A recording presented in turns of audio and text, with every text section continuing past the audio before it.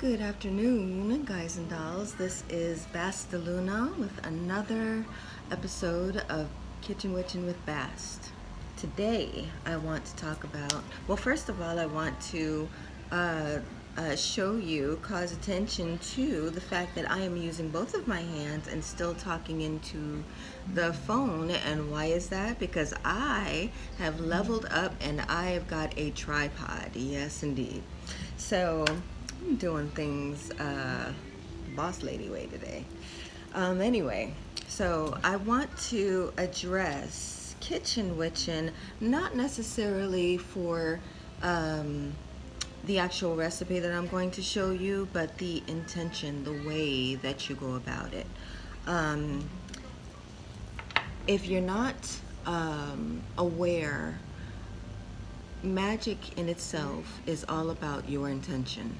It is what you put into it. It is your focus. It is your reason why.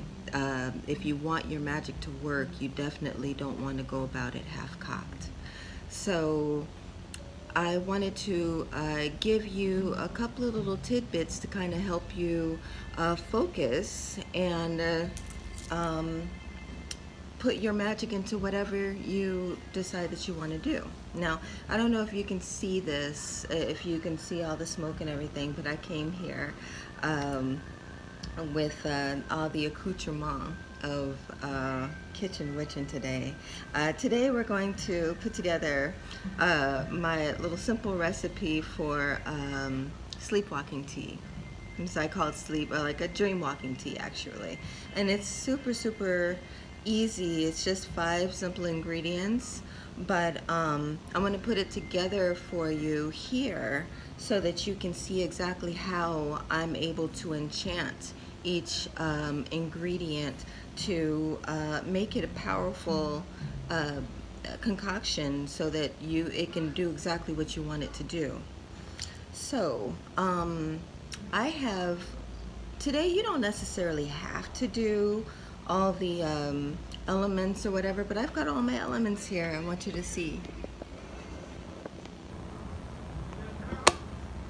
Panning down.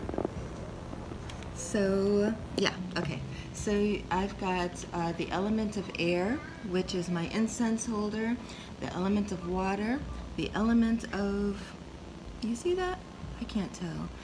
The element of fire, which is my candle, and the element of earth, which is my beautiful clear quartz right here. So these are just some things that you can include to maybe call in the energies of the 4 corners, you know, this calling the 4 corners, and you know, just infuse, give that extra sort of kick to whatever you're doing. So what we have right here, if you can see my and honestly, I just wanted to go back and talk about just setting an ambiance too. There you go. Setting the ambiance too. So I've got you can play music,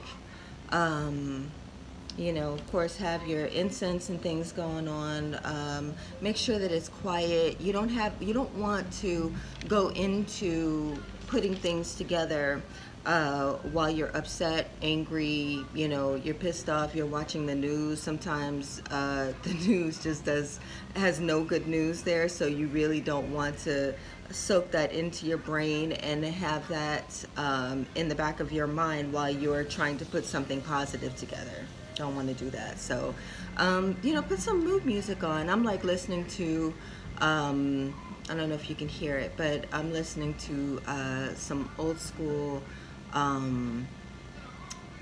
actually this is jazz, but they've got they snuck some old school love music in there, but it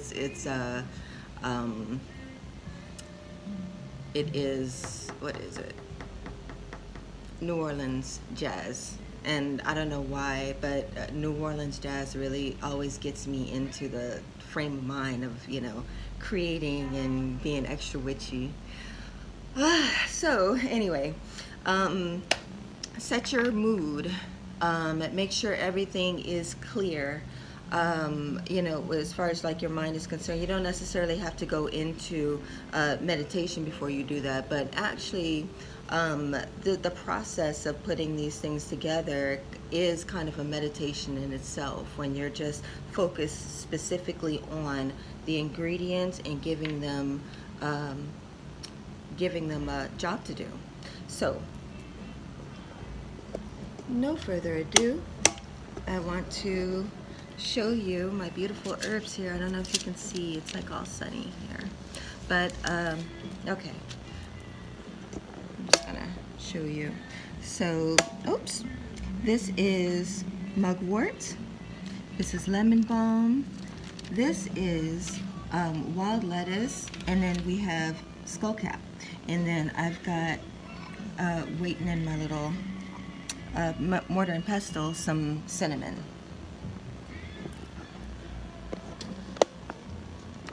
Okay, I'll get it together. So when you're putting these things together,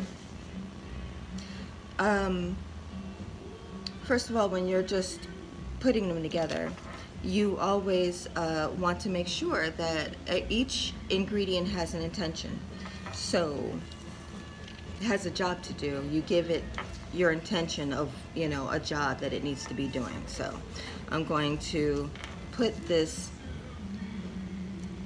lemon balm, start with the lemon balm, and hold it in my hand here. Now your hands are conduits of energy. You know, these are energy chakras in itself right here. So you want to hold them in your hand, and you simply want to give it a job. This is the sleep herb right here. Lemon balm helps you sleep, and it gives you really, really good sleep. So speak into it, and then I'm just combining it in a jar. And next is my mugwort. Mugwort is a psychic power herb. It's really, really strong when it comes to setting psychic intentions. If you want to have kind of like a astral travel, things like that, mugworts is one of the best herbs. So psychic power is what this mugwort is here for. Psychic empowerment. Charge it and add it into the jar. Next is the wild lettuce. Wild lettuce gives you wild dreams, very, very vivid dreams. It's a really great dream inducer. So I'm just basically giving it the job of dream catcher. Bring on the dreams, baby. Add it on in here. And second to the last one is the skullcap. Skullcap is it's a cerebral kind of herb. It's good for comprehension. So if you are looking into like having a nice strong dream, and you want to be able to interpret, or if you want maybe spirit to speak through your dreams, and you want to make sure to be able to interpret, you know, skullcap is good. So this is for comprehension, for psychic comprehension, skullcap. Add it. There you go.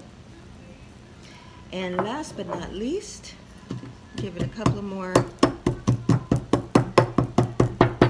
You don't have to go really, you don't have to really go really small with this. Just its presence is good enough. This is a cinnamon. Cinnamon is just a spiritual, all-around spiritual herb. It's in itself. It's very multifaceted. It has, it can represent power. It can represent love. It can represent prosperity. This is, I'm just giving it the job of spiritual connection. Spiritual connection. Plus, it'll make your tea all the more pleasant. These are really, really nice and mild and pleasant herbs. You know, some herbs, I don't know if you're familiar, but there are some herbs like, oh gosh, starts with a V, that is just like super, super funky, just absolutely ridiculously funky. Doesn't taste bad, but the funk is real. It'll come to me what the name of it is. I can't remember. Anyway, so after you finish putting them all together, you give it a shake, and then what you want to do is you want to enchant it. So you can speak the Psalms over it if you want to, which is something that I like to do usually when putting concoctions together, but I'm going to do something just really simple and just speak a word into it. With the spirits of earth, water, fire, and air, I embark on this creation, and I do it with care. I command it so, there's no other way. I charge these herbs to do as I say. Ashe.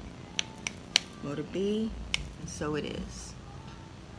So, now you've got a wonderful mix, dream mix, that you can just put into your tea bag and sip on it tonight, add a little honey to it, and watch the magic happens. But so I hope that this was informative on how to put different things together to make it work for you. Anything can just, anybody can just slap anything together, but kitchen witching is literally infusing your magic and your energy, your good energy, into something to make it powerful. So with that said, I hope this was helpful. If you have any questions, please drop a comment, and follow my page, Moonlight Bruja, on Facebook, and also Bast YouTube on Instagram and YouTube. Bast. Anyway, yeah, follow me. I'm going to get this together, but thank you for watching. Have a good day.